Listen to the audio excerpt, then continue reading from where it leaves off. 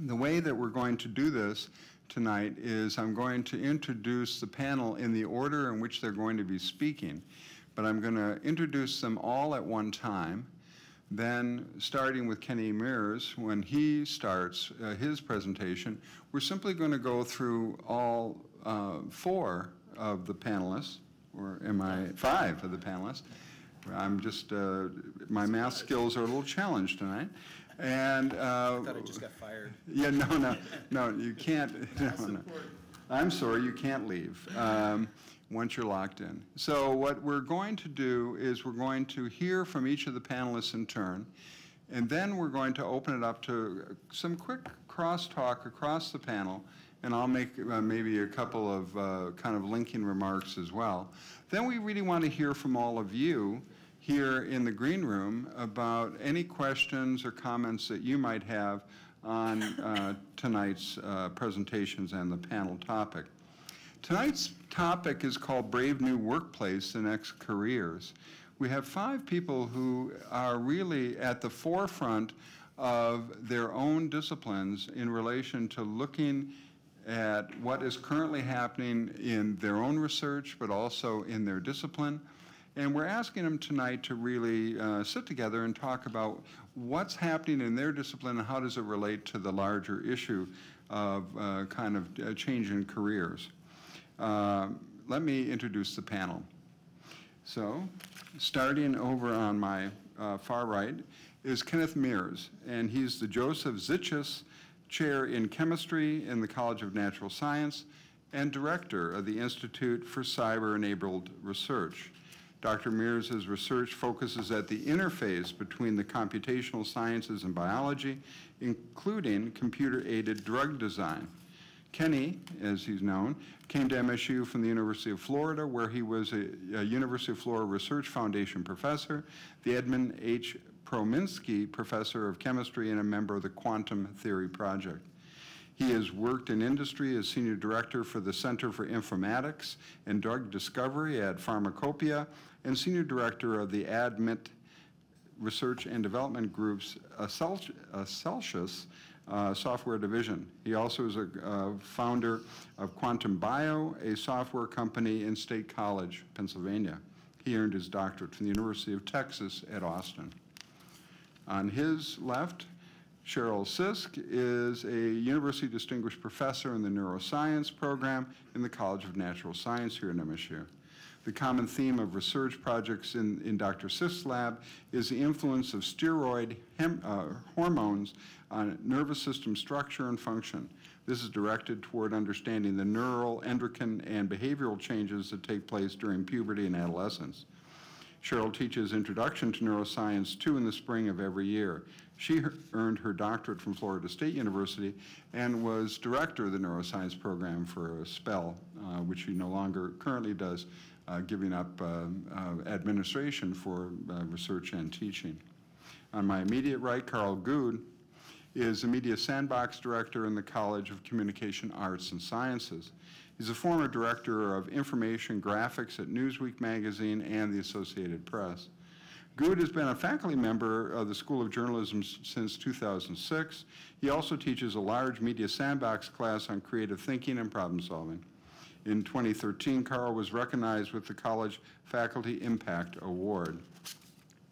On my immediate left is Kenneth Smuziak, who is the Managing Director of the Burgess Institute for Entrepreneurship and Innovation at the Eli Broad College of Business. Ken teaches coursework focused on entrepreneurial mindset, small business creation and management, and business model development. Ken also serves as Director of the Hive. Prior to joining MSU, Ken served as co-director of the New Economy Division at the Lansing Economic Area Partnership, which many of you know as LEAP, here in the capital city. He earned his MBA from Northwood University. And last but not least, I'm very happy to have one of my colleagues on the panel tonight. Angela Hall is an assistant professor in the School of Human Resources and Labor Relations in the College of Social Science. Dr. Hall's research interests include employee accountability and employee legal claiming. She has taught a wide variety of courses, including business law, organizational behavior, human resources, leadership, and employee training and development. She earned her Juris Doctor and her doctorate from Florida State University. So welcome to all of you. Thanks again to the Alumni Association for live streaming, and I'll turn it over to Kenny. So I'm going to go ahead and stand up. So good evening, everyone. So I've been asked to really talk a little bit about next careers, and I'm going to use sort of the biopharmaceutical industry as kind of my model to talk about next careers in the STEM field in particular. So I call it the agony and the ecstasy, right? So the ecstasy is like, just an hour ago, I was looking at CNN, and they have a thing, a gal changes her career into STEM, and she doubles her salary, right? So the ecstasy of this is STEM careers offer typically very good job prospects. But there's also sort of agony associated with it. And there's a number of different agonies. There's sort of the employer perspective. Their perspective is there's not enough people. Where are all the people that can populate these STEM type careers? And so they have to go international or bring people in, things like that. Institutions like Michigan State really try to face this dilemma and try to come up with ways in which to attract more people and retain more people in the STEM fields. So in typical, what you find is that in the STEM fields, there's a high washout, and math is an issue. So for example, at Michigan State, there's a program now to catch kids early on that want to do a STEM career, but have some math deficiencies, and they can help catch them up. So this is one way in which you can improve that. So math skills need to be burnished. And another thing, having children, and they're going through middle school and high school math, we need to create better teachers in the math fields, in particular to help stimulate these STEM type careers. And so that's something that's on Michigan State to improve training for high school and middle school and elementary school teachers in the mathematics fields. Parents and employers need to be more involved. I was driving over, NPR had a story about a company is setting up STEM training in Detroit to try to catch more people. So this is an example of participation of employers.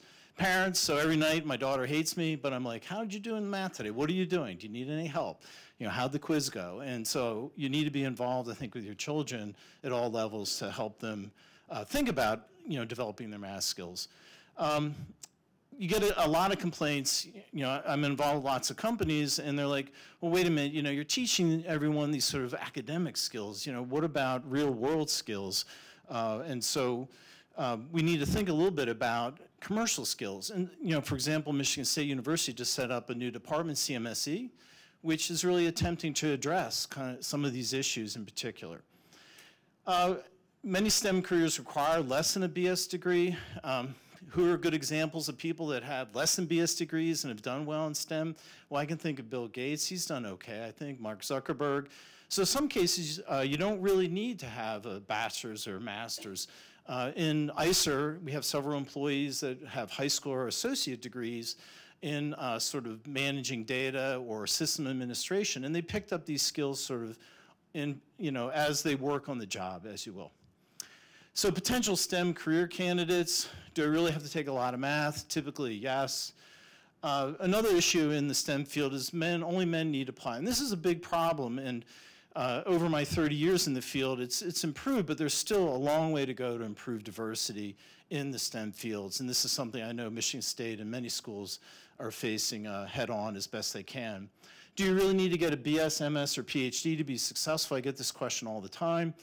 I went for a PhD because I wanted to be a professor, right? So that makes a lot of sense. You don't need a PhD if you're going to, say, be a system administrator.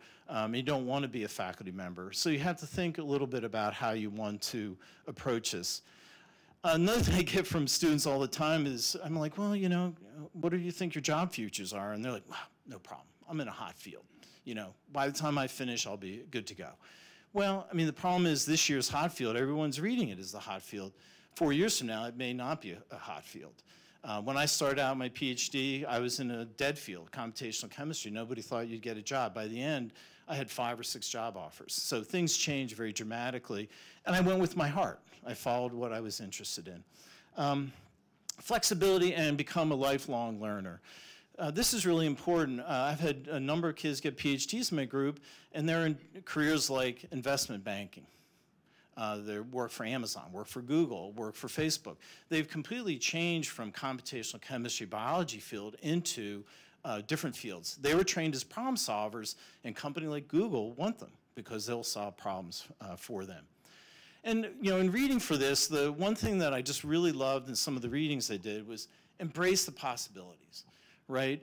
What we do know, for example, that computers over the next 10 or 20 years are going to get much, much, much faster. So what can you do with that? If all of a sudden you had 3 or 4 orders of magnitude more powerful computers, what could you do? 3 or 4 times the data storage capacity, what could you do? You have robotic assistants, what can you do with these kinds of capabilities? 3D printers, what could you do with those kinds of things? So it's embracing the fact that the technology world is changing, so instead of just thinking about where you are, think about where you want to be. What these different things could bring to the table.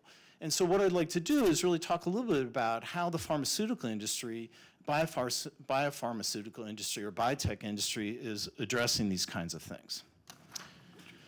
So am I running way over? Okay, 3 minutes. Yeah, I think I should do it. 3 minutes, yep, no problem.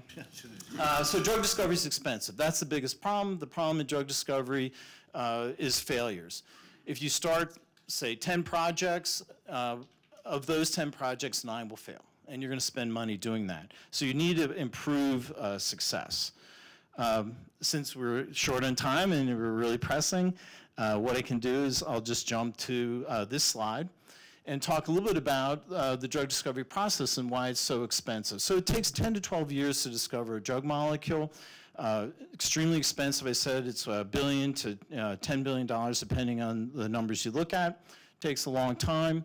And there's several different sections. So there's basic research, there's characterization of the drug molecules, toxicology testing, and then the clinical trials where it actually goes into humans.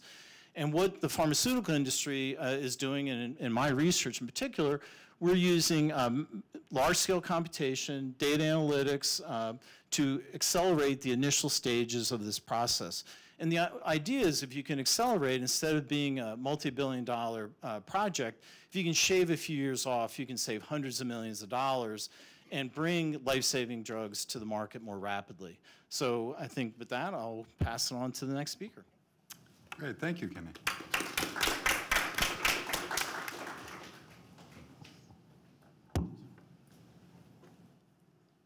And we'll come back to Kenny's situation with computational chemistry for those of you who have questions later. Oh, there we go. Go to slideshow. You just go from the beginning. Okay, from that beginning.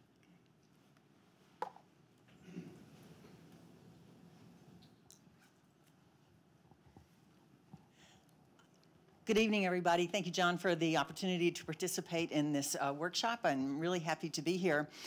John asked me to do a couple of things in my talk tonight. One is to let you know some of the new and exciting findings in the career path in neuroscience that I've taken, which is academic research. So I want to share with you a couple of slides on that, and then to broaden out and talk a little bit about career opportunities outside of the one that I pursued in neuroscience as a STEM field.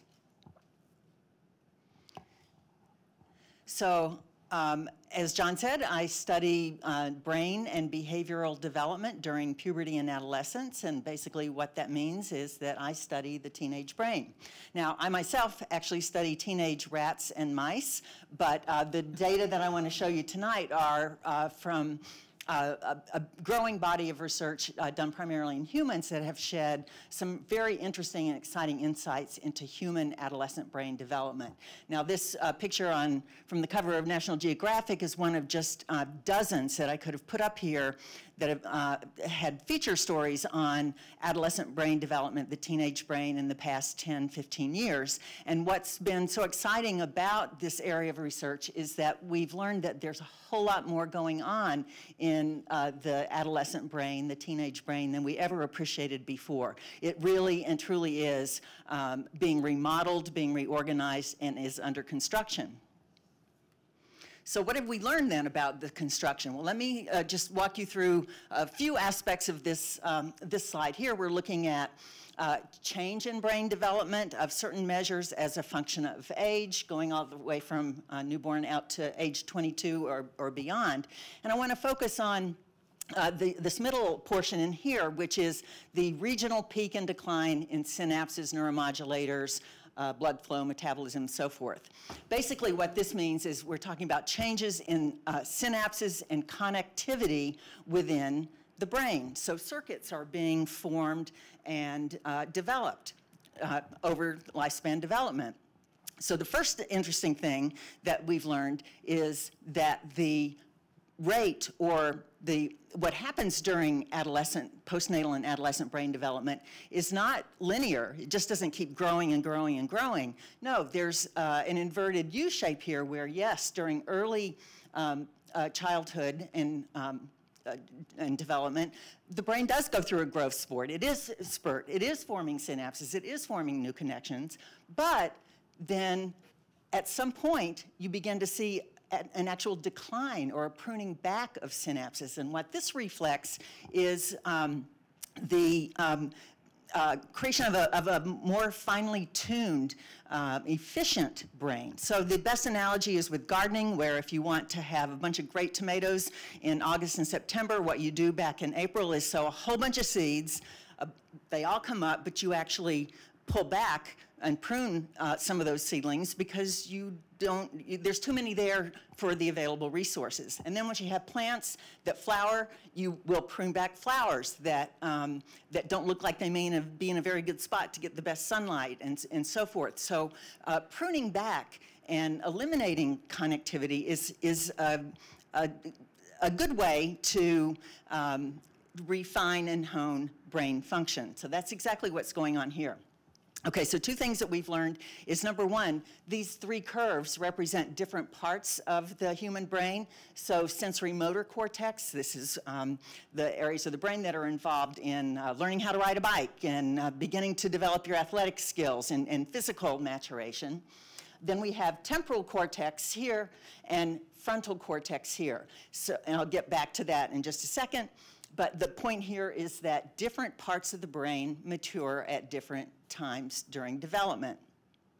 So when we think about adolescent brain development, we're really interested in this period out in here, which is when individuals are learning how to become adults. They're learning to develop their independence, to make decisions on their own, to navigate the new social competencies and social spheres that they have to be a part of in order to be successful as an adult.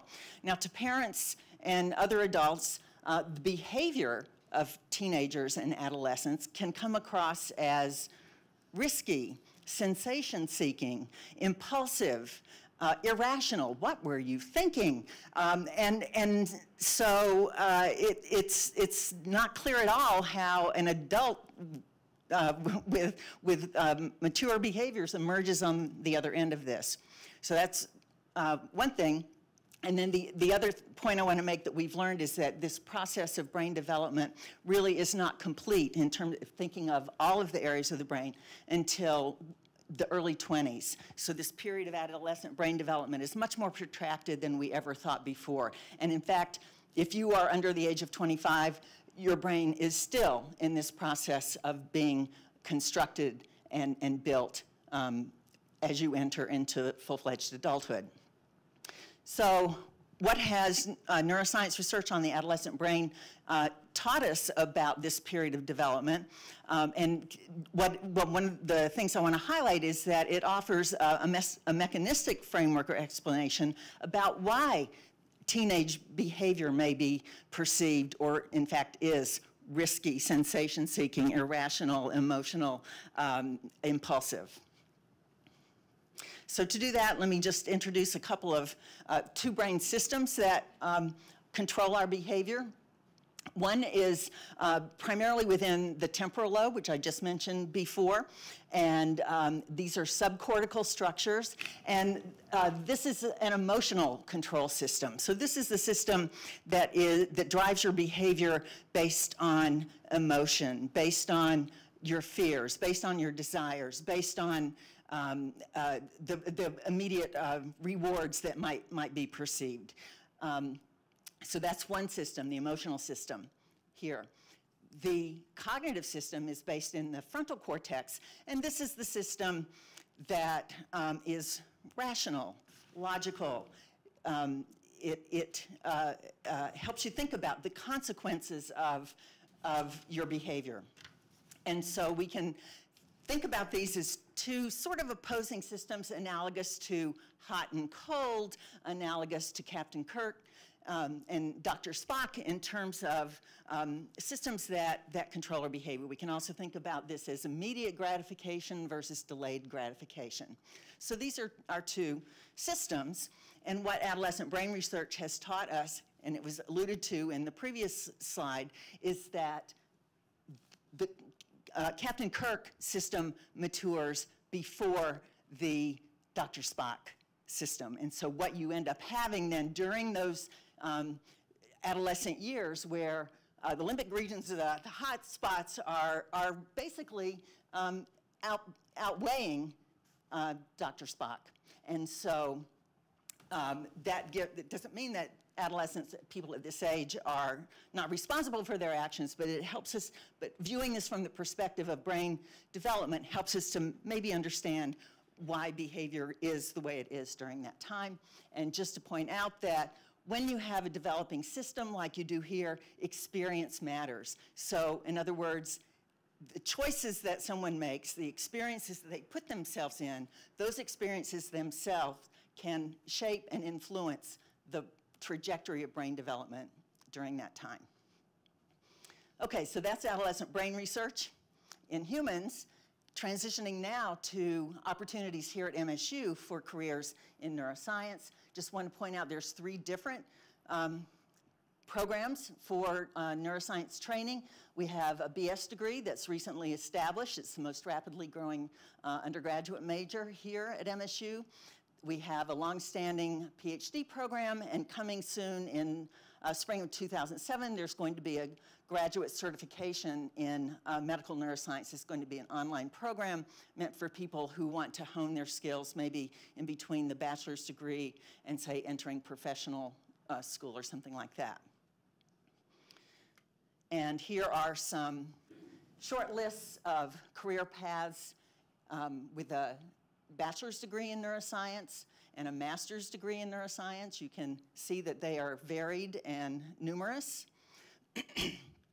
And then finally, just to end, in terms of advanced degree, I'm an academic researcher, a professor. That's what everybody did when we went to graduate school. When I went to graduate school, that was your career path. Now, I'm considered the alternate career, the alternative career, because if you just crunch the numbers and the demographics, it turns out that only a minority of PhD students or PhDs in neuroscience are going to end up doing jobs like I do. And so there are, though, many other avenues for a career with a PhD in neuroscience, including the ones that you see here. So with that, I will end and turn it over to Carl. Okay, that was really great, Cheryl. I'm going to stand too, but I don't have any slides. So imagine the awesome slides over here. This is pretty cool. So I'm the anomaly in the group. I only have a high school education. And I was one of those people who wanted to be an artist, moved to New York, did incredibly well, which is a complete surprise to me, and wound up working a very successful career in journalism and Newsweek and the Associated Press, and then getting a call to come teach this stuff at Michigan State University. And now so in a weird way, I think I'm uniquely qualified to talk about what I'm going to talk about, which is something Cheryl probably can elaborate a lot more on with the actual neuroscience going on here, which is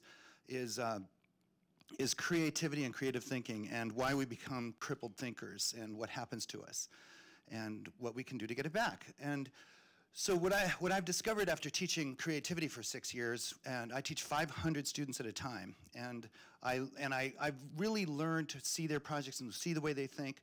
And what I've learned is that they're not very good problem solvers. They're not effective, efficient problem solvers. They're actually pretty crippled thinkers.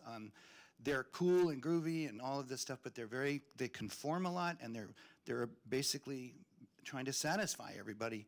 And what I've learned is that when you're a little kid, you're an explorer, right? You explore the world. You know, they go out in the backyard, and if you have a dog, you know what they're looking at and picking up and testing out, and they're not afraid of anything. Their job as toddlers is to go explore their environment and figure out what's going on, what this is all about. And this fearless is what I'm talking about. They're fearless. It's all about them. But as they grow, by the time they graduate from high school, they test very low for new idea generation. They think like everybody else. They're pretty much like everyone else. They're different, you know, maybe my sister's the creative one. She wears candy cane socks. She's got the streak in her hair. There are these individual differences we recognize, but it doesn't make you an effective thinker or problem solver. When I talk about creativity, I'm not talking about paintings. I'm talking about solving the problem of bullying or some other major complex problem, what they're called wicked problems that seem to have no solution. And those are where we really need some good thinking. So what happens? Well, I think, you know, from a lot of the materials that I've read, is what happens is as you grow up, so a kid, a 5-year-old or 4-year-old, you know, draws a picture of their dog for the pure reward of drawing their dog. Wow, I just drew my dog. And then in preschool, and then the kid next to you looks at that and says, you know, your dog sucks. Mine's better. And you experience judgment, and it hurts, and this starts to happen. You start to get these messages throughout your entire youth that who you are is actually not okay. I certainly did. You haven't lived till you've been spit on by the whole football team in the shower because you were overweight. And so you start getting these messages from your peers that you're not like us, you're different. Your schools give you messages that, hey, nice painting, a nice portrait of the president. Oh my God, as a matter of fact, amazing portrait of the president. But you know what, set that aside because it's really just math and science that's gonna get you into college. You need to fit into that mold.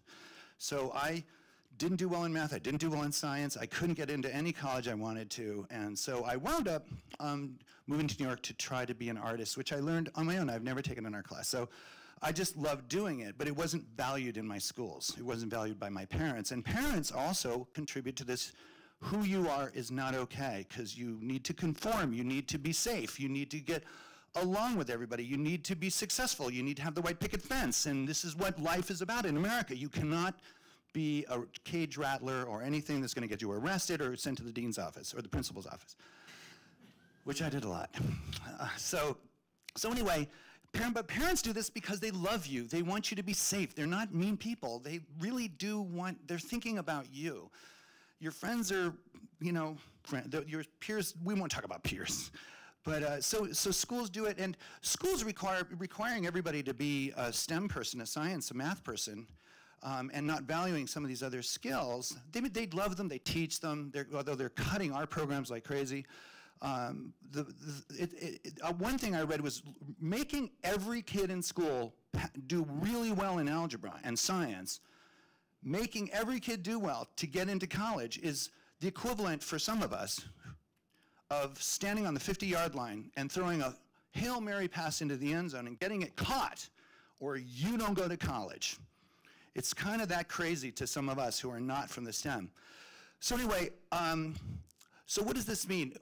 All of these messages we're getting that we're not okay causes us to fear risk. We're risk averse. We become afraid, and we basically are not able to share some of our ideas with our peers, like in a meeting, in a board meeting or something like that, because we're afraid that we're gonna get laughed at or judged, or it's too scary to share these ideas in a meeting. So we censor ourselves. We basically are more worried about satisfying people in the room and conforming than actually making any change.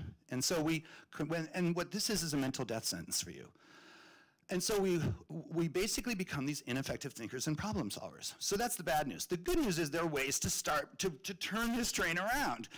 And all of that, I have notes on what those things are, on what a lot of these things are, but it's really basically recognizing that you can be a better thinker, recognizing when you are shutting down and censoring yourselves, when you do have an idea, and recognizing that if it's your first, second, or third idea, it's probably the same idea everybody in the room has. It's not going to be very special. You want to dig deep. There are all kinds of things. There's design thinking, complex problem-solving models. There are all these models you can look for that will help you in the corporate cultures. Corporate culture for problem-solving is terrible. It's getting into the boardroom, and the boss sits there and go, anybody have any ideas? What are we going to do here? Death to thinking in a room like that. There are creative ways in a corporation, in a company, to just generate ideas and celebrate your employees' brains and make them feel comfortable doing it, being playful and stuff. But you as an individual, there are several things you can do just as yourselves. First of all, accept that you were born creative. It's not your sister. You were born with an amazing ability to generate new ideas. That's what you do. And you're exploring and you're making connections between dog poop and smearing on walls. It's what kids do. It's what you were wired to do. You are creative, you've just lost it and you need to reconnect with that. People are going to try to push you in a different direction in a way that's not comfortable for you, and you have to learn about that and to say, no, I'm not going to go that way. Look for opportunities to fail. Don't just do the stuff you're good at. So kids, it might be time to go golfing with your parents, and parents, it might be time to pick up that game player and start playing video games with your kids. Really learning about that kind of stuff.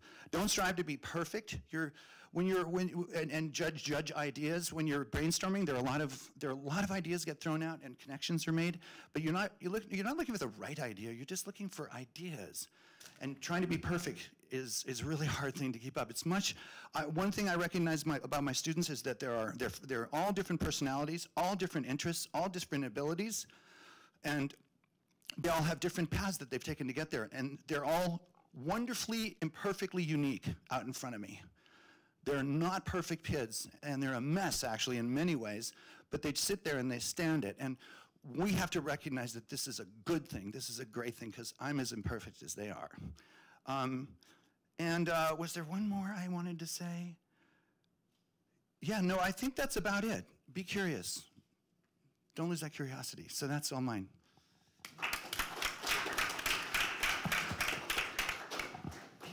Okay, so we're switching to this side of the table.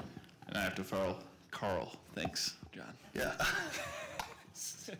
Well, you told me that you were friends, Ken. We are. I We love are good Ken. friends. Ken's awesome.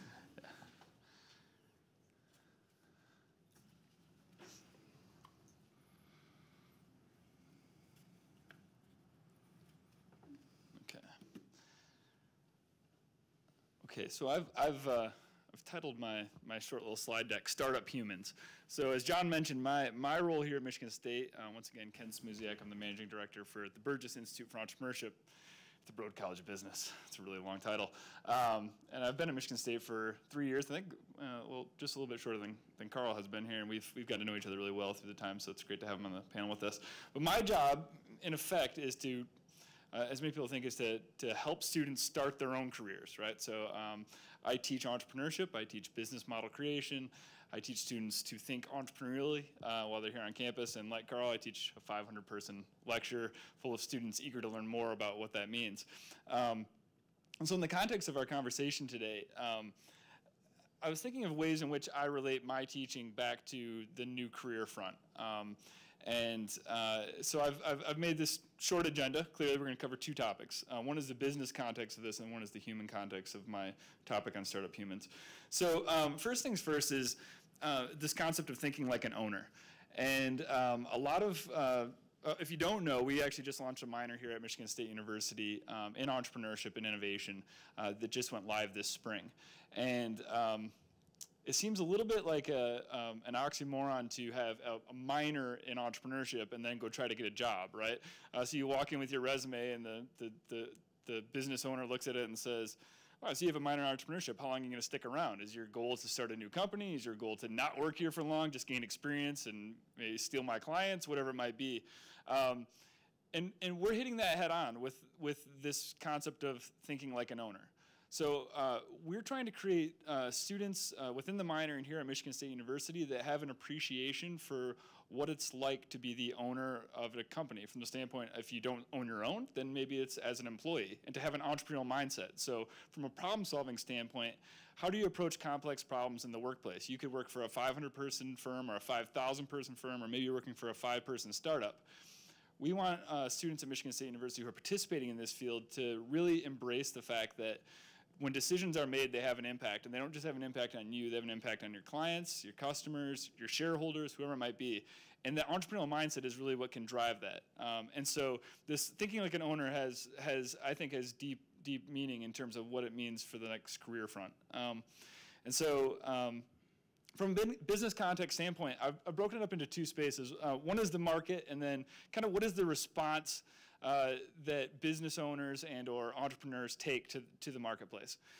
So first, we're dealing in this period of time now, and I call the market broadly the economy, the global economy, whatever you want to call it, the global marketplace, where high volatility and uncertain times tend to be a going concern for us now.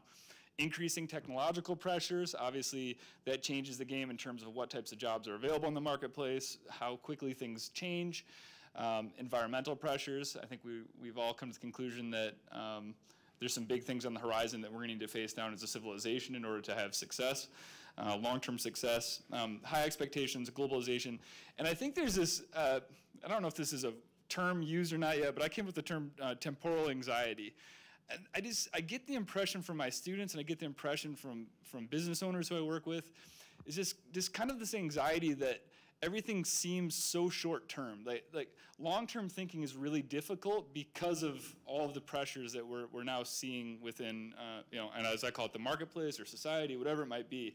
But in response to that, entrepreneurs tend to jump into two things, right? Is we kind of respond in a way that's about innovation, it's about speed, it's about flexibility. How do we really diversify our product offerings? How do we experiment? How do we rapid prototype? We meet these market demands, these market issues with new ways of business problem solving, right? And this is just a short list. We're really big on customer discovery and feedback here at Michigan State University as one of our teaching methodologies. And in particular, this translates into a methodology known as Lean Startup. For those of us who are students in my room, I preach on this a lot. And this was developed by Eric Ries and Steve Blank, are really the big proponents of this concept. But this idea that as a startup business, no longer do we spend time on R&D and a bunch of resources deployed in ways that we don't know how the market will respond. Technology has allowed us to really get product to market very quickly, and also create customer feedback loops very quickly so we can change, iterate, create a new prototype, not waste resources, those types of things. And it falls into this experiment, learn, repeat model, right? So, build a prototype, get it to market, get customer feedback. Customer feedback says we need blue lights, not red lights. Get it back in the lab, fix it up, get it back out to market, try again, we need new features. And using as little resources as possible to potentially solve the customer's problem and actually keep doing that until you pass the iteration cycle, and then you can move into growth, to the growth phase of a business. So the next component that we teach often here at Michigan State is this concept of a business model. Business model canvas is in particular is our subject matter expertise. And so this was developed by Alex Osterwalder. This is a visual framework for the 9 components that go into making a business. There's been lots of iterations on this. I like the classic. I like to mess around with it a little bit. But the reality is that if you can break any business down into these 9 categories. And so I start with my students thinking about the value proposition. This is the something you're offering the marketplace. If you look at the left side of the equation, these are the activities necessary to make your something, okay? And I'm moving quickly through this because I really want to hit on the next slide, but I just want to get you guys up to speed on this. The right side of the equation is how you sell the something you're offering the marketplace. Your customer relationships, who you're selling to, how you're going to get it to them via channels, and then money in and money out, okay? And so in preparation for this presentation, John asked us to think about how we relate what we teach back to this next career's future marketplace for job growth. And so I came up with this amazing concept, okay? And I like using memes. I just taught Carl's class only using memes, which was a complete disaster, but it was fun. They said they liked it. They liked it. They don't smile, so They don't. no. Do they? And so here's the human context, right? And so I'm looking at the list of business contexts, and I'm thinking the same thing. Like, in reality, these are the things that all of us as individuals still feel the pressures from, right? The same pressures that exist in the business marketplace are the same things that affect us now, right? It's the same things that give us anxiety, the same things that make us think about careers. And in many ways, the responses we have to be similar, in my opinion. And so then I was going through more framework.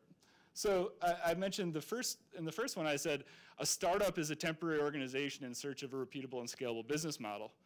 Well, I guess we can just change out some things. And really, in many ways, humans, us as people seeking careers or seeking validity in the marketplace for our skill set, is the same way, right? We enter this model, and this model holds true now. You know, the days of, you know, the 20-year corporate career is kind of come and gone. And so thinking about the fact that really this lean startup methodology now applies to us as employees or potential employees, I think is a really interesting thing. So then, of course, I had to keep going with my construct here and thinking about this employee model. And so your something is this, right? So as a potential employer, I started thinking, really, the value proposition rings true, the same as it does for any business. As an individual, what do you have to offer the marketplace that solves a problem, right? And I think this is often where students get stuck, or maybe everyone gets stuck, in formal training is the end of my skill set. And that can no longer be an acceptable answer. You know, Kenny hit on this earlier in terms of we have to think long term. We have to think about how we're training ourselves to be better corporate citizens, how we're training ourselves to be more skilled in the workplace. So lifelong learning has to be included here, and we can no longer accept, you know, your value prop is only your formal training. And then if we substitute our customer segment with our employer, we have to really start thinking about where our needs. I have to stop. So anyway, now. Stop now. Okay, well, let me just fill this in real quick, and you guys can look at this thing. And I'll go through this quickly. So anyway, we got our value prop. I've just kind of subbed out all the things that I thought were pretty much applicable to the business model canvas and applied them to what I would think of as a human trying to interact in the job market. And I just think it's a really interesting construct now that I did it. And not to pat myself on the back, that was my intent. But in many ways, we have to start thinking ourselves as human startups. We have to start thinking about ourselves and how we fit into the construct of a new frontier in business creation. So anyway, that's it. There's my last slide. Take action, develop strategies. So anyway, thanks so much. It was a blast. 8 minutes is fast.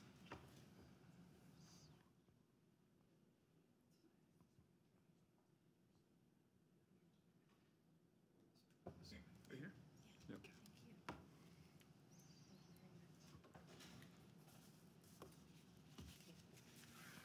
Hello, everyone. I'm Angela Hall, and I'm an assistant professor in the School of Human Resources and Labor Relations. In our school, we do teaching and research on areas that affect employment and the workplace from the perspective of both the employer and the organization and also the employee. So we look at two perspectives in our work. Today I'm going to talk to you about careers in the brave new workplace. And what I think is very interesting is that I didn't prepare my presentation in conjunction with the rest of the people on the panel, but I'm going to cover some of the same things, so at least I feel kind of validated in that one regard. Okay. Ken just talked about the notion that people don't think they're going to stay with the same employer for 20, 30 years. My mom did. Most people of that generation or generation before, that was something that wasn't unexpected. But now we don't expect that. We have the notion of a protean career. A protean career really means that you're the captain of your own ship. Rather than that notion of a paternalistic organization that was going to take care of you and guide you through your career, you have to take control of the reins and grab hold of the reins. And from that means that you need to put yourself in situations where you can get the development, the skills, the knowledge that you need. And oftentimes that requires moving around from jobs. And also an added benefit is that when people move jobs, oftentimes they get that increase in salary too. But the notion of the courting career is something that is here to stay, it looks like. And the Bureau of Labor Statistics reported that baby boomers, on average, held about 12 jobs from the times they were 18 to 48. It was a massive study over people in the baby boom generation. And another more recent study by LinkedIn found that by the age of 32, most people had 4 full-time permanent jobs. So how do most people choose a career? Well, advice from others. I'm always giving my daughter free advice, right? I'm giving my students. You go to your teachers, your professors. Or how about your major that you may have? Like if you're a criminology or criminal justice major, it might just seem like, well, what do we all do? We go to law enforcement. Or that might be just a default from your major. It also could be, the literature calls it serendipity. You might just get a career because you just happen to be in the right place at the right time. Someone said, hey, we're looking for someone over at so-and-so's place, and you get hired there and you work there a couple of years and develop a skill set, and then you take that to your next job, and then you develop a vocation out of that. But the experts say about how you should choose your career is to think of the term VICE. Values. What are your values? What do you value most? What are things that are important to you? Interests. What are you interested in? And the reason why you want to be interested, because it's one thing to come to work and, just have to plod through, but it's another thing to be energized and engaged. Like when I get into the classroom, I feel energized by my students. But you also have to take consideration skills. Like you could be a person who loves video games. My husband and my daughter love video games, right? But you might say, I want to be a video game designer. But if you're not good at writing code, well then, that's probably not going to be a real good career for you. Another thing that people don't look at is the notion of environment. The environment that we work in has to do a lot. I think about the notion of the example of a surgeon. It's one thing being a surgeon in the pristine research university hospital. It's another thing being a surgeon in the middle of a battlefield and bombs are going off. It's the same occupation, but the environment may differ. So that's the other thing that people should think about. What kind of environment do they want their career to flourish in? What do you need for career success? Intelligence. In general, the notion is that smart people do well at work. Well, there are some studies or some ideas at least, that some people might be too smart for certain positions. But the notion is that at least you have to have a certain level of general mental ability, also called intelligence or IQ, to be able to perform the cognitive functions of a job. The next point, though, is emotional intelligence. Research has found that emotional intelligence is exponentially more important than your general mental ability. And emotional intelligence is your ability to look at social cues and be able to adapt and respond appropriately in the situation. Personality. I bet a lot of you out there have had to take a personality test to be hired for a job or through the selection process. And that is something that's very popular. 80% of the Fortune 500 does personality testing. And I do some research in this area.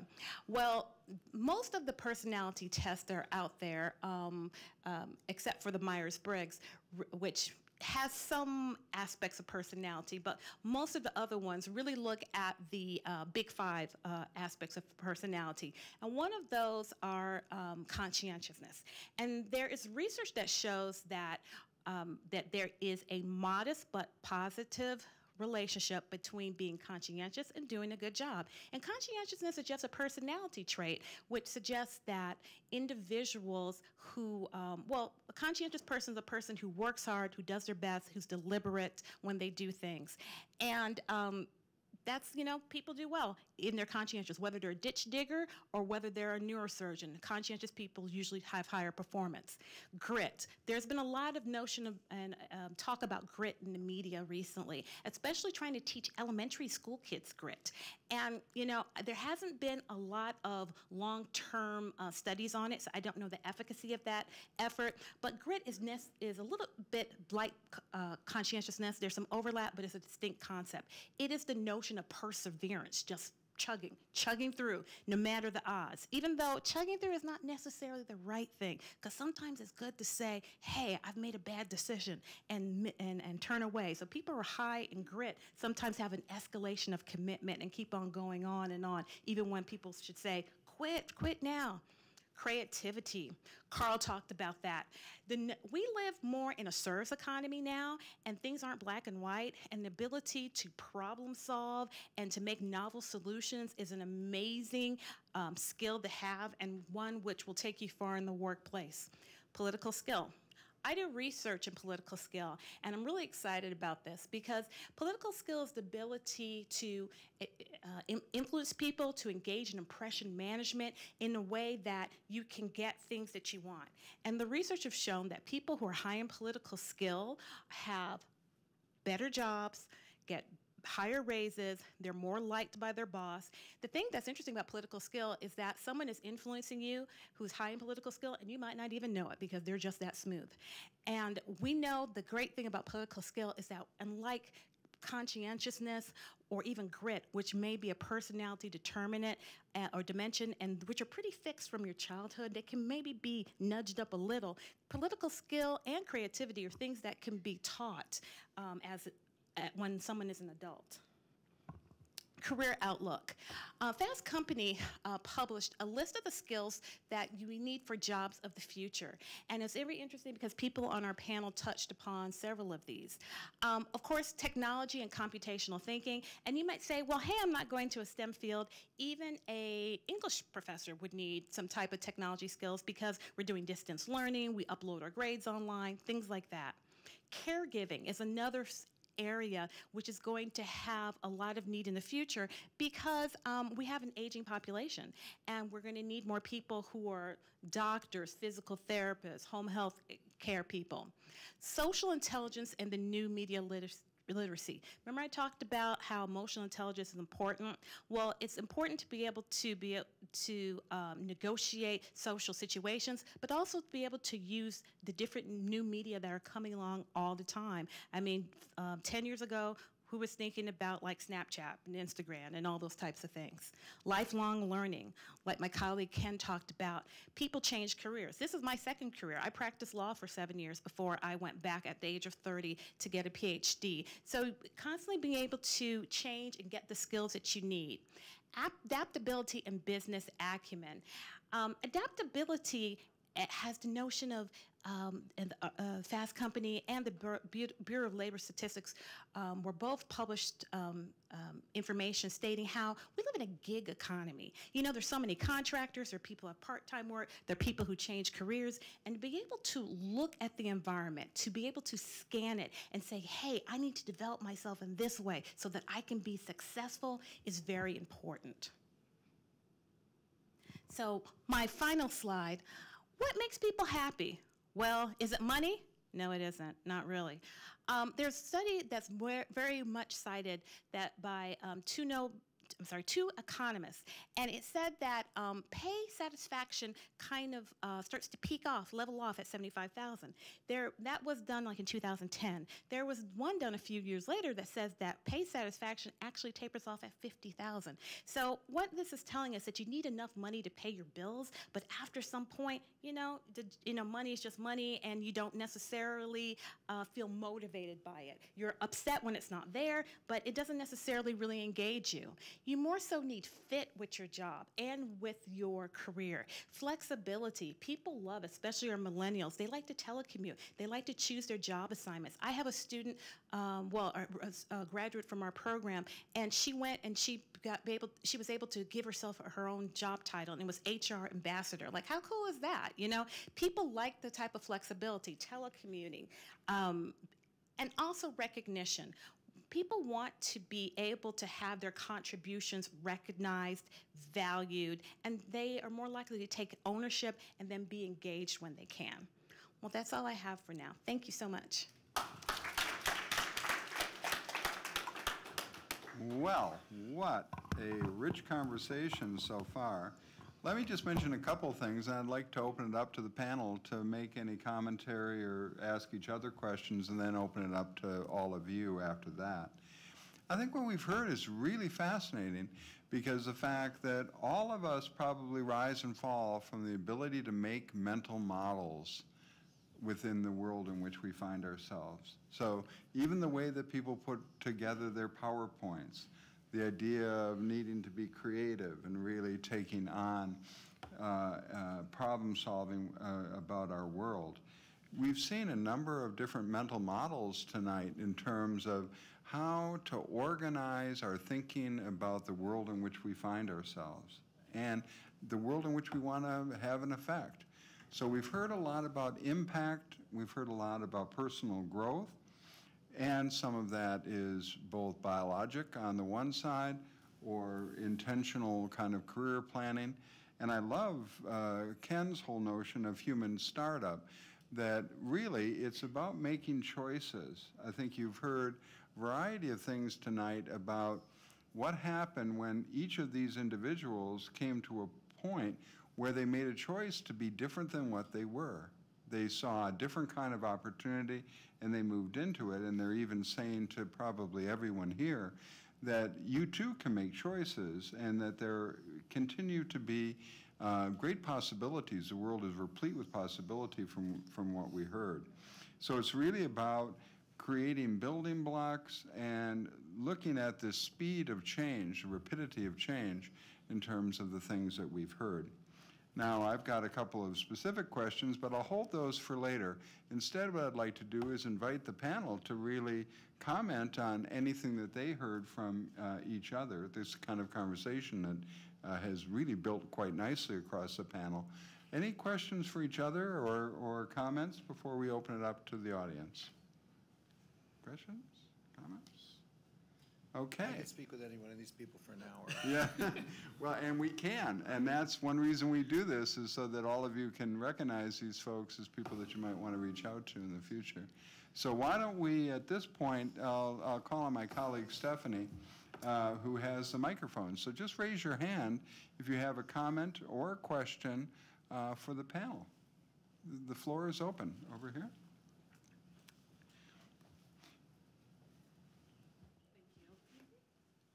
I have a question for Angela, but it's obviously open to the entire panel. You were talking about protean, sorry if I butchered that, careers, and I was wondering if you think that that is on the side of the new generation who is going out to find these careers, or the employers that are hiring them. Are they going in with that mindset that they're not going to be there very long, or is that more of the employees feeling like they have that flexibility to go from career to career? I think that the notion of a protean career was driven by a few things. Changes in technology and the fact that in the technology sector that people moved around from job to job and startups and such, and there was a constant influx of new ideas. But I also think that even predated that, it was the notion when people went from the pension, organizations went from a pension to the 401k. People stayed with their jobs because they felt stuck and they couldn't leave. And with a pension too, your organization is like more invested in you and you're invested in the organization. With the portability of 401ks, or if you're in the public sector 403bs, it makes it so that there's not that ball and chain or anchor that's moving, that's keeping you down. So I guess it's two things. The employer side with the retirement, and also the employee side, when they realized that they were free, that they can go around and get more opportunities and development as well, and didn't feel stuck. Because in that old paternalistic model where you stayed at one employer for your entire career, you probably didn't have as much choice and as much options. And a lot of people, I'm sure, hit ceilings where they couldn't rise any further. Other comments from anyone about that issue? Let me just jump in just to say that since I happen to be one of Angela's colleagues, that I've actually characterized it to some people is that we're into a new kind of low loyalty expectation. That I think that many people believe that their boss has very low loyalty to them, and therefore that they really need to give very little or low loyalty back to the employer. And as already has been mentioned, the whole notion of a gig economy where I am the sum of my contracts, I am the sum of my skills and my uses of them within the marketplace, that changes dramatically the whole notion of who's the employer and what kind of responsibility does one have to them besides the specific, small snatch of time that they've purchased you for the specific thing that you're doing for them. Another question or comment from the room. Over here. While she's in transit, let me just direct a quick question to Cheryl. How does culture matter when it comes to brain development? I mean, I have to admit that this whole notion of maturation at a certain time, would we see this in China and Africa in the same way? Would we see it in urban and rural? And would we have chemical kind of impacts on this? That is, does the environment that we're in shape it based on what kind of chemicals we're ingesting each day in our life? So it's a great question about whether this protracted period of brain development is biological versus cultural, and I suspect that culture has a lot to do with it because it's hard to imagine that humans evolved to just be not adults until they're 25 years old and when they were only going to live 30 to begin with. But we don't have the data to, but the way you might look at that is developed versus developing countries or cross-cultural, because that sort of segues into your second point, or second aspect is that when demands are placed on an individual to be adults, sit up and sit straight and start taking care of your kids and start bringing in money to pay the bills, if that happens at 18 or 19 or 20, your brain's going to respond to that experience. And I don't mean to be cynical at all, but I mean, we have kind of, we're lowering our expectations about when we expect people to step up to the plate and be independent and start fending for yourself and so forth. I mean, be on your parents' health care until 26 years of age. So that's one thing. Your second point about environmental chemicals, there's a secular trend in earlier onset of puberty. So it's a funny thing because if you think about this in a big picture, I've talked about the tail end of adolescence is getting pushed later and later and later to now mid-20s. But at the same time, the onset of puberty, which is when reproductive maturation starts, and that's your first sign that you're about to become an adult, that's happening earlier and earlier. So we're just making this whole period of development bigger and bigger. But there's some suggestion in the literature that earlier onset of puberty may be the result of exposure to endocrine disrupting compounds that mimic hormones in bodily tissues. So the only caveat I would say there is that may not be a true advancement of the onset of puberty. What it may just be doing is creating secondary sex characteristics that look like you're going through puberty when your brain's not actually started that yet. But then the other side of that is, well, who cares? If you look like you're going through puberty and you look like you're about to become an adult, then guess what? You automatically get started, you know, you're treated differently by your friends, your parents, your peers, your teachers. And so it's all a very interesting, complex interaction between environment, cultural expectations, what you look like, the experiences you have, what the expectations are.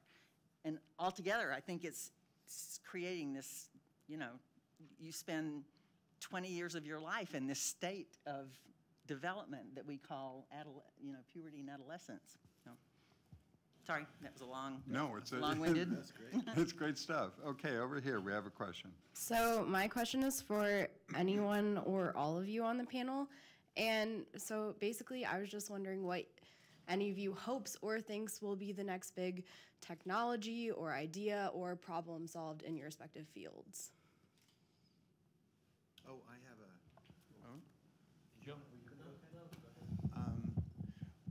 Well, one of the things that the reason for being a more effective thinker is I think that I'm not a computer scientist, but it all all indications are that computers are going to be able to think as well, if not better than us, be able to make connections and brainstorm and think better than us. In the not too distant future. So if computers can solve problems, or if computers can make decisions and learn and start making stuff like cars with completely humanless factories, completely driverless cars, all of these things, what's going to be the use of humans? What is what value do you bring to this world? And to me, I still think that it's a long way off for computers to actually be able to think, to generate completely new ideas, to bring that creative element to the world. That because throughout history, one of the things that we've done as a species is we've never been satisfied with where we were. We were always like, I wonder what's over that hill. So we're risk takers by nature. It's like, I'm going to go find out. Dead. I'm going to melt this rock and see if I can make a spear out of it. You're dead. And then, we develop all of these, we're just developing and learning and growing and pushing and risk-taking all the time. Computers aren't going to be able to do that, and I think it takes a special kind of a brain that is going to keep our species moving, advancing forward in every area, in thinking and making and all those areas. And I don't think computers are going to quite be that way. If they ever get that way, then those wars between computers and humans you see in the movies may come true. But that's what I think the future of technology is. So you have to ask yourself, what value am I bringing as a human species to this world that a computer's not going to be able to do for me and better than I'm doing? And that's what we have to worry about and think about. Okay. Yeah, so, I mean, basically the comment I made about embracing the potential, right? We do know computers in the next 10 or 20 years, so when you start your career, are going to be 3-4 orders of magnitude faster. You're going to be able to store much more information. You're going to have access to much more information. You're going to have self-driving cars, all these kinds of things. So how do you use these things? So like in my field, I know that I can develop algorithms and technologies that will accelerate the drug discovery process. So it'll be faster, cheaper, and better, high-quality compounds and drugs will be made available and save lives. And so I think that is the big breakthrough that you're going to see, that computation is going to play an ever greater role in developing, pharmaceutical compounds. So to kind of answer your specific question about my field. And I have a small little biotech startup that's exactly is doing that. We're developing cutting-edge technologies that pharmaceutical companies want to use to accelerate this process. And so this is what's happening, I think, in the computer world. And, for example, Michigan State has a top 200 fastest computer in the world on campus. So we have people on campus, doing cutting-edge calculations in a wide range of fields, from humanities to physics, taking advantage of this development. And in 3 or 4 years, we're going to install a top 100 machine, right? So we keep pushing the boundaries, and we're going to along with the computation, you'll also have the data storage capacity, ability to transfer data amongst various groups around the world and in the country. So, I'll kind of just continue on with that theme, because I think, what Carl mentioned earlier about conformity, I think the really interesting thing that's happening with technology in general, not that I want to stick with this theme per se, but it's allowing us to break through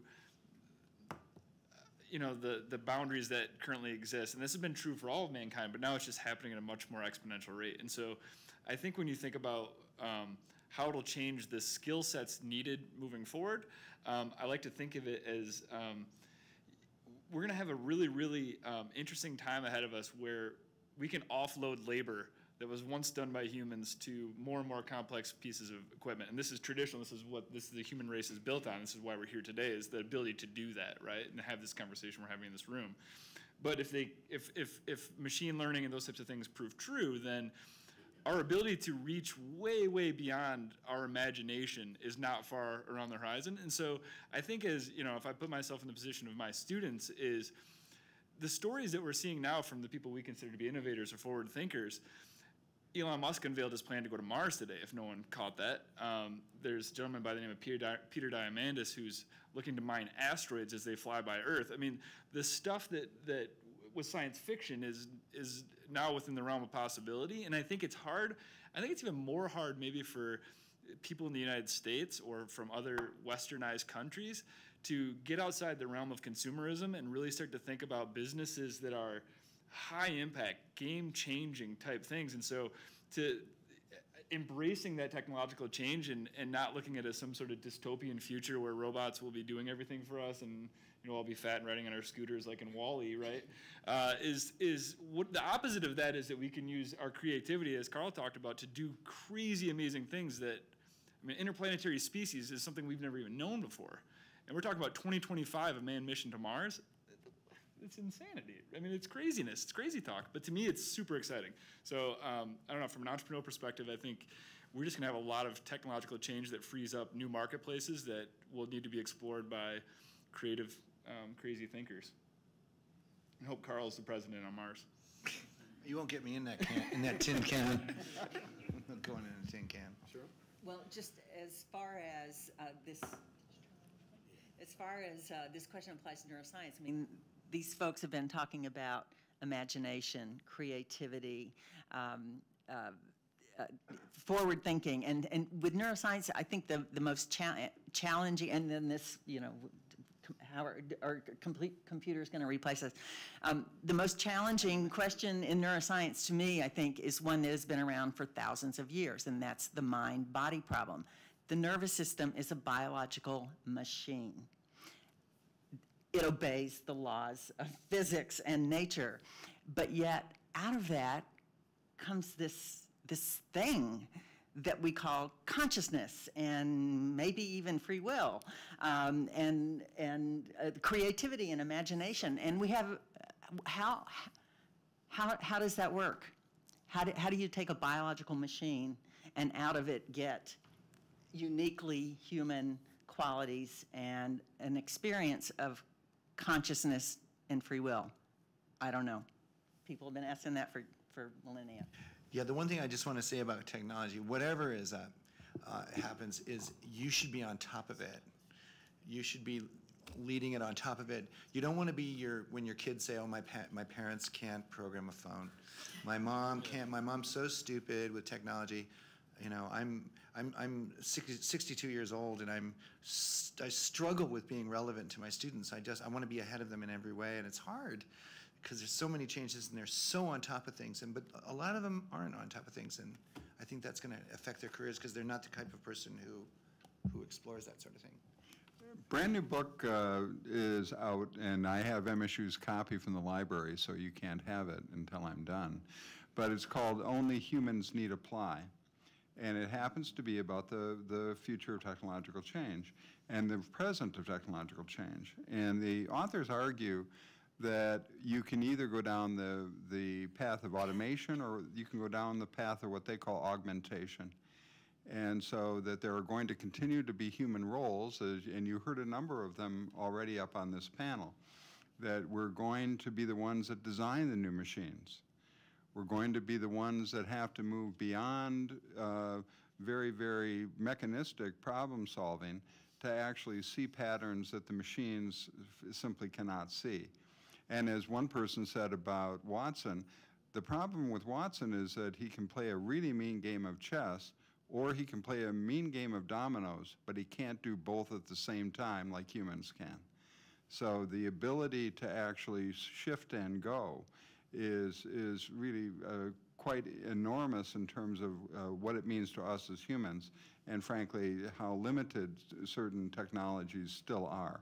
Now, watch this space, as you already heard up on this panel, in terms of what the future might look like. We have a question over here. Hi. First of all, this is fascinating. I'd like to take each of you individually out to a 3-hour lunch so we could talk some more. But I'm an educator, and one of the reasons that I came was because I'm very concerned that we're focusing on skill sets that are going to be outdated. And I was wondering if you could speak a little bit, and particularly Angela, you touched on, and I think everybody here did, about how creativity and positive thinking and things that computers don't usually do, that emotional side, is important.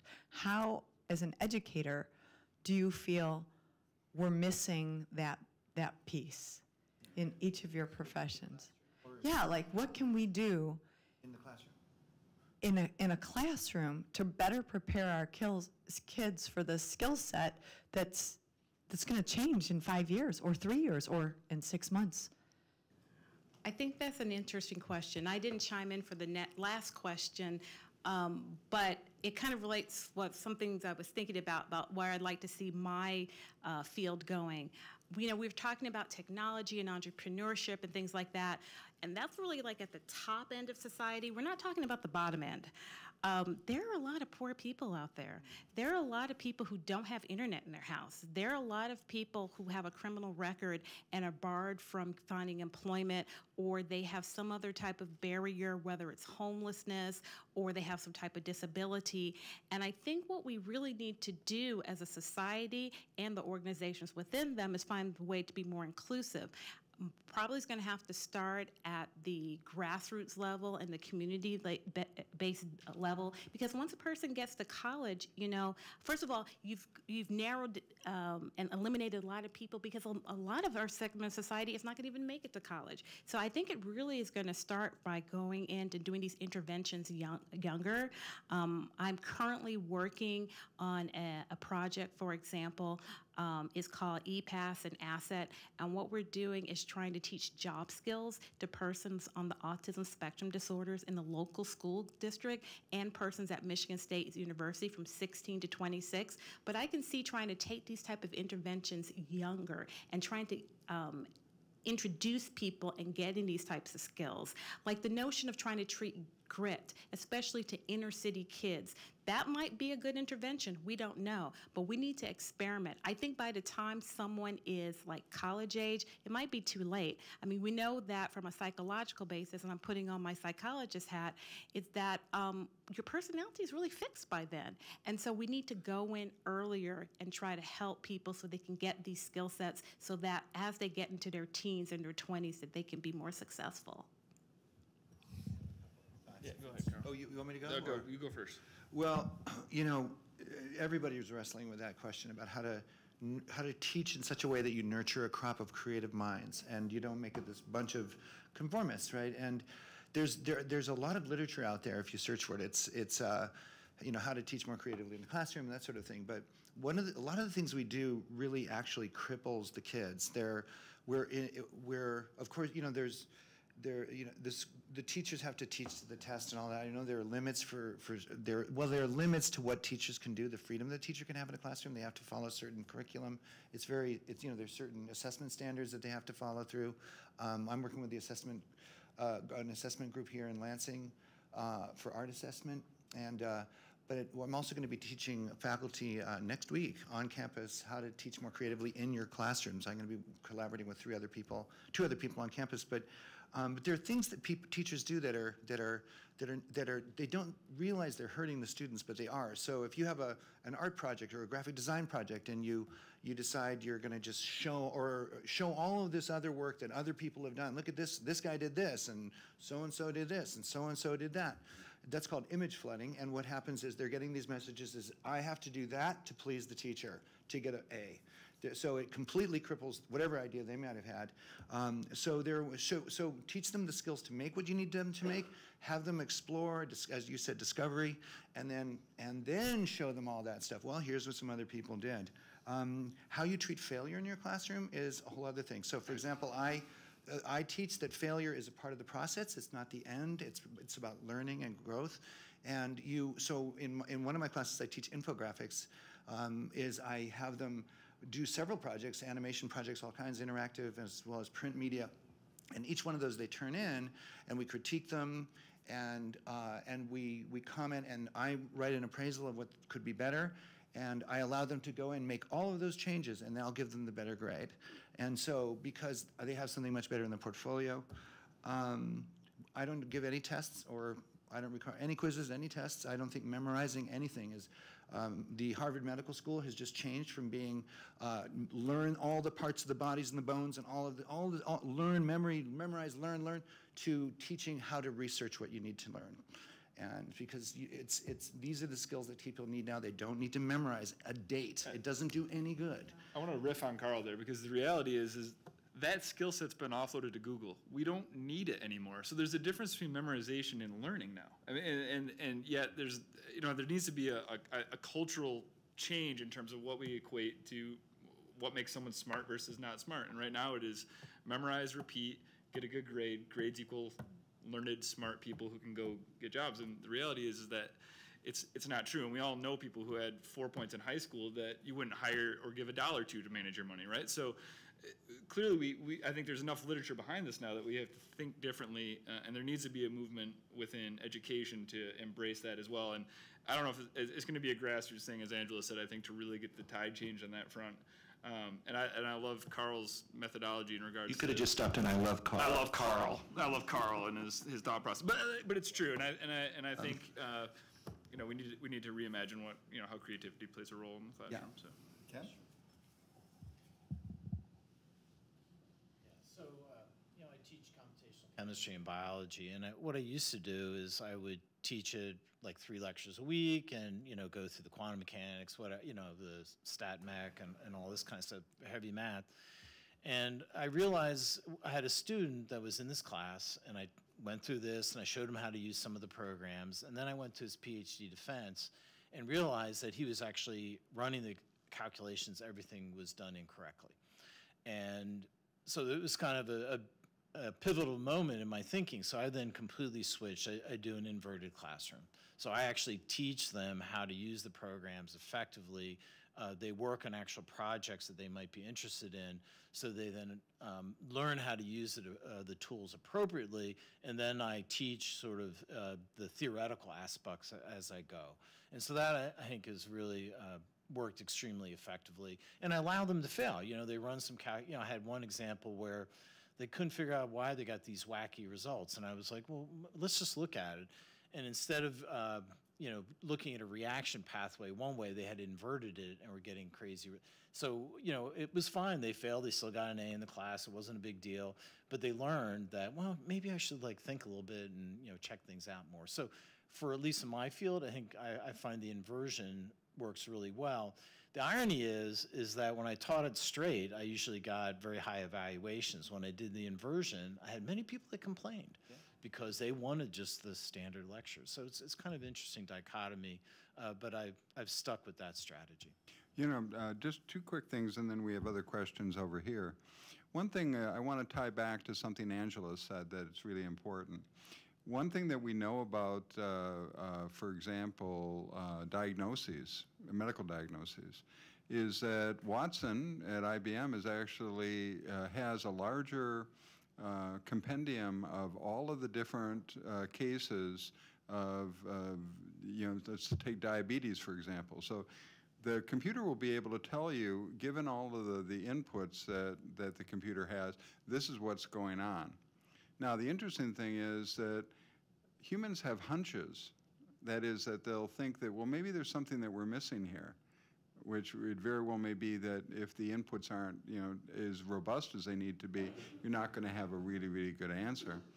But beyond that, humans are empathic, so that we actually very well may not want a diagnosis that's delivered by a computer. We want somebody who actually wants to sit with us and talk about, what does this now mean to the rest of the days that you have? How is this going to affect your family, and so forth? So in that way, there's a whole number of things that people need to learn on the emotional intelligence scale and other things that are beyond simply the kinds of things that we've normally called reading, writing, arithmetic. And in that way, I think that there's still a lot for us to try to get at, I think, both on this panel and beyond this panel. But we have a question right here. Well, I guess I'm confused because Cheryl Sisk is telling us that, you know, our brains are not fully developed till we're 22, and yet if these kids want to graduate in 4 years, at 18, they have to decide what they're going to do, and their brains aren't even there yet. And if they want to graduate in 4 years, they cannot change their mind. And unless Michigan State has really changed, it seems like, you know, you're all saying, yes, creativity and jobs are going to change, and every 6 months there's going to be something new.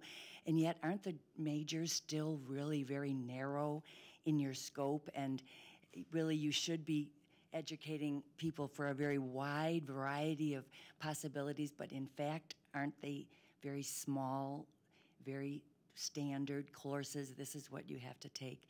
So I feel bad for the kids. So I'll give a pitch for liberal arts education. Here, here. I went to a liberal arts school, and I had to take all these classes, you know, beyond just science. And being the total dork I was, I had finished all my science classes by the time I was a junior. So I was forced my senior year to take like Russian literature and things like that, which I actually turned out to just adore. I mean, I reread Tolstoy and all this all the time. And it was because of liberal arts education, right? And that's not to criticize a more technical, but you can get a very strong liberal arts education at a major university like Michigan State. You just have to step out of maybe your comfort zone and take those classes that are, you know, not in your sweet spot. Right. So, and the other side of the equation is that comes at a cost if you want to extend your time here on campus, right? And there's a very real, real reality. Well, that doesn't make any sense, but there's a reality to it, right? And so I think that's another thing. And so we're trying to think of ways in which, we provide a flexible space in which students can explore, learn, and those types of things. But you're absolutely right. The inherited system is rigid, and so it's on us as an institution. It's on us as faculty members to think about how do we let students explore skill sets and not. I mean, I get emails after emails from my students who are stressed about making decisions between marketing or supply chain, and they're juniors just because they're worried about their, what internship they can get this summer and how it might affect their future career path. And yet, then they also tell me they want to start their own business, and so it's a really conflicting time period, which I think is reflective of what Cheryl covered in her pieces. It's hard to piece together. I didn't know what I was doing when I was here. And so this is really rambling, just a rant. So anyway, go ahead. No, what else you got, John? But Yep. the other thing that you're raising, and I mean, other people might want to go there, but there's a lot of call for 2 years of national service before people even would start college, for example, which might allow a maturation period. Or many parents now, I think, going against this, have to, get my child in, got to get a career, are trying to really say, why don't you think about taking a year off before you actually turn around and now decide. But I think what you've also heard up here very strongly is it's important to be animated by values. It's important to bring values and principles, and that a lot of those things are going to see you through career changes and everything else. Many of us, I've hurried into graduate school right after undergraduate and promptly quit because it was the wrong decision for me to make. And so I was glad that I kind of walked away from that. But yeah, I think there's a lot of pressure, and bringing Angela's point up, and I don't think that we should ignore it. Many people do not have the luxury to make choices. They feel that they have no choice because it's all about economics. So that if they are going through a college program that is going to be, for, in my case and other people maybe on this panel, first generation college student where parents didn't understand what college was about because they had never gone. And if they're pressing their children, you need to be able to add to the family income, or you need to be able to pull yourself up by your own bootstraps so you are not living in our basement for the next 4 years or whatever the case may be. These are real questions, I think, that people have to confront. Not everybody feels that they have the luxury of big thoughts.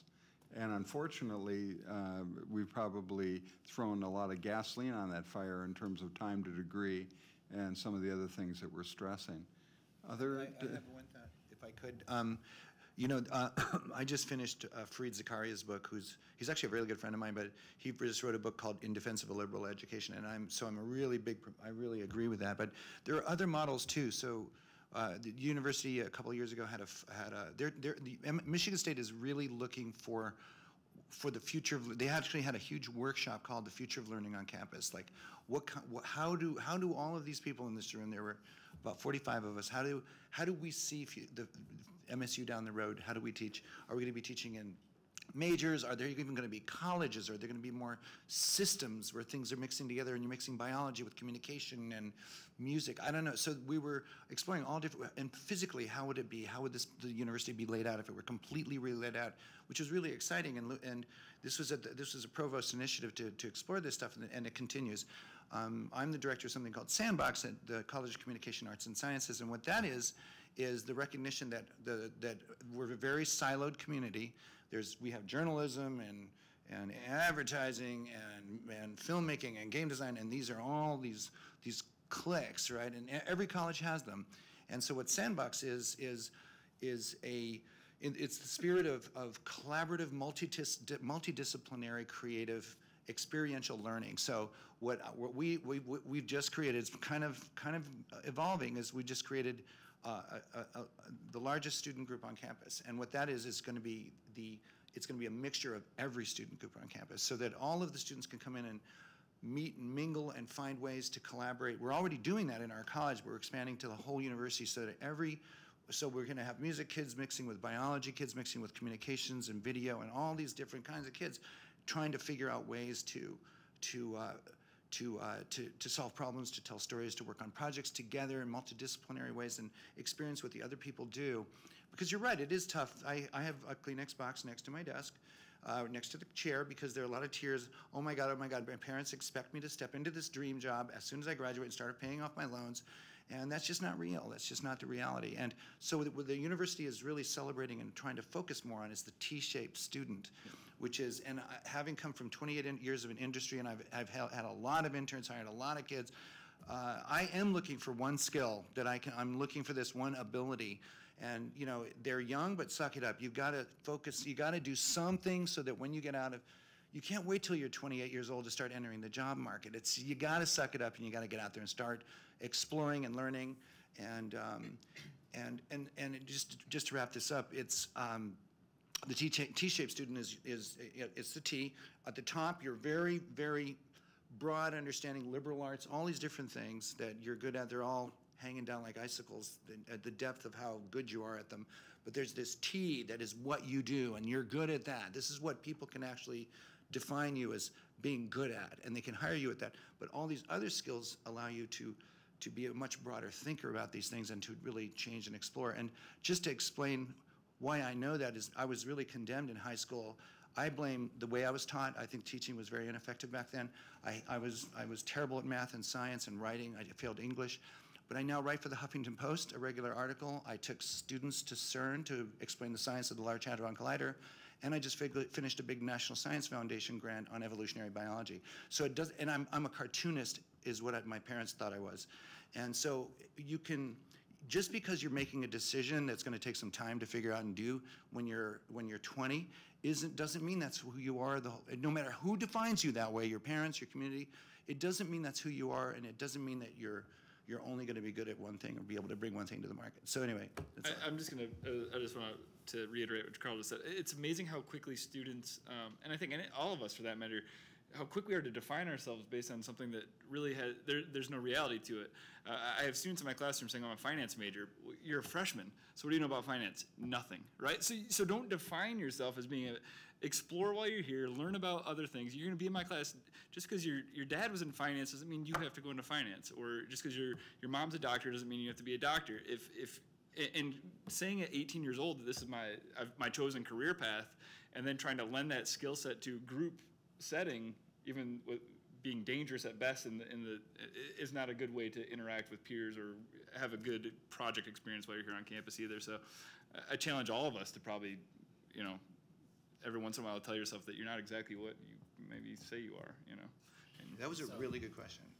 I loved it. You know, I have a great story I'd love to tell, and I'm going to tell it. So I had a student get a PhD in my group, computational chemistry. He was going to go off work in the pharmaceutical industry, but he was kind of a very flexible guy. He went off to Stanford as a postdoc and went to a job fair. And there was an insurance company that needed a computational person, right? So he applied. You know, he asked me, so I was like, well, give it a try. I thought, no way we'd ever hear from her again, the company, right?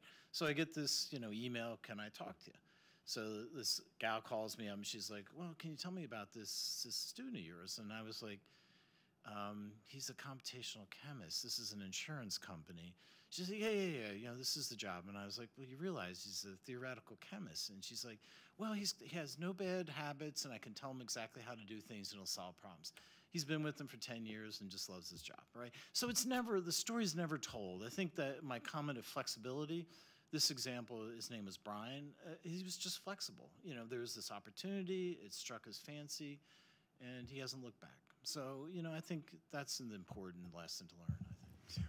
And now unfortunately, I'm going to ask the panel to make any last remarks that they have. Then it's a great opportunity for all of you, when we wrap this up, to rush the front and get their contact information. So let me just ask for any other thing. Cheryl? Carl? I have one thing I just want to say about it. It's called limiting beliefs. It's a creative concept. It's what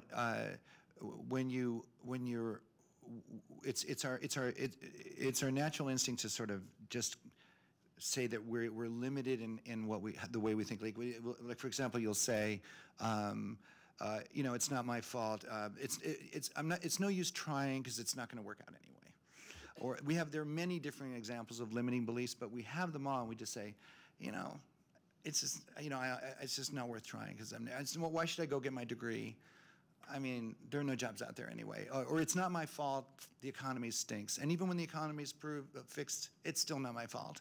We have these beliefs, these limiting beliefs, and they cripple us. They keep us from being able to actually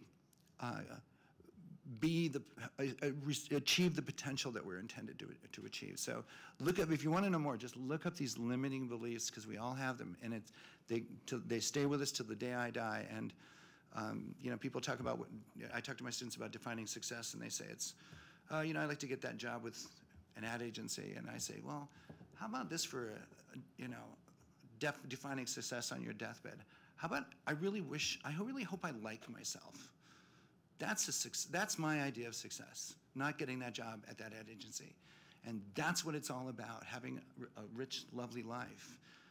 And so that's what trying to heal the students' psychology is getting them to feel to recognize that they should think they're pretty okay, despite all the messages they're getting to the contrary. So, Ken?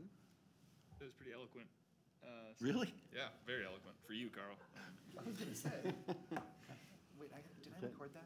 I guess my wish would be that the Brave New Workplace can be as inclusive as possible and include people who had not been considered before, and then we can value people's skills and try to get in early so that we can, you know, encourage the new generation to get the skills that they need to be successful, and for employers to be open-minded about looking at people even if they happen to be different. I think that's a great comment. You know, there's been a lot of studies that diversity leads to more creative workplaces, and so I think that's another, you know, strong reason to not limit yourself. So, hear. Let me just, building on one thing that Carl said, and then I want to do some quick thank yous and also an announcement of our next Sharper Focus, Wider Lens. The career advice that I've given to my children throughout their life is I've always told them that they should not reserve the right to stop anyone else from telling them no. That the minute they limit the ability of that person to tell them no, it really limits them. Because the fact that the only way you stop someone else from telling you no is by telling yourself no to start with. And I think that they've been very good at that over the years, and I'm very, very happy with that. And the person who probably came up with that stronger than anyone else, even though he's a very mixed character in our history, is Henry Ford, who said, if you think you can or you think you can't, you're right. And so I would leave you with that, and let us, first of all, thank our panel. Please join me in thanking them. I want to recognize and thank Stephanie Sepak, who really is the strong backbone of this effort. I want to thank all of you, because the fact that it's always wonderful to see some of our repeat guests who come back for each one of these, and to see new people who we hope come back for the next one and the next one after that. Our next Sharper Focus, Wider Lens will be at the same time, 7 o'clock, and it will be the night before the election. Okay? Hopefully you will have made up your mind by that time, and you'll be able to join us for something called Looking at Flint, the Past, Present, and Future of the City. So we think that that will be a provocative panel. I hope you'll join us at that time. We'd like to thank again the Alumni Association for live streaming this. So I look forward to seeing you next time here at Sharper Focus, Wider Lens. Thanks for coming.